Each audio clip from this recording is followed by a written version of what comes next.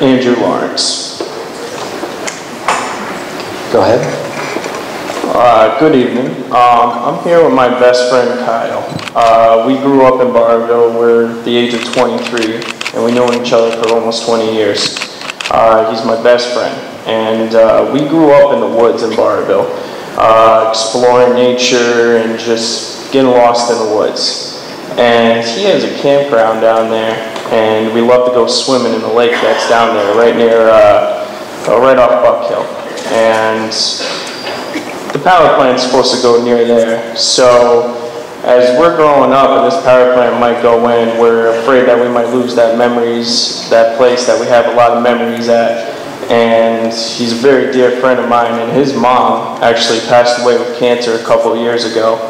And honestly, I don't really want him to pass away with cancer because of this new power plant.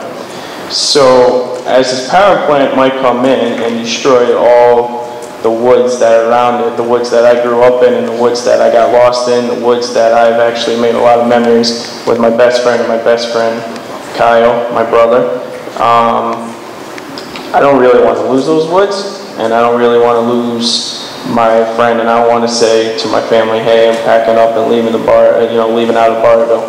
I've been here for my whole life. I'm the third generation here, and I even graduated from this school. So I don't really want this to come in, because if, the woods die, I'm out of here. Thank you very much.